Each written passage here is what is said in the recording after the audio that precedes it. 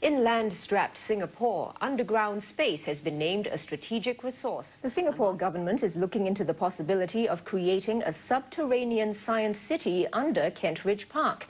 If successful, it would take Singapore's efforts to open up the underground space. We could actually have two plots of land for development, one at the bottom in the underground and the other one on top.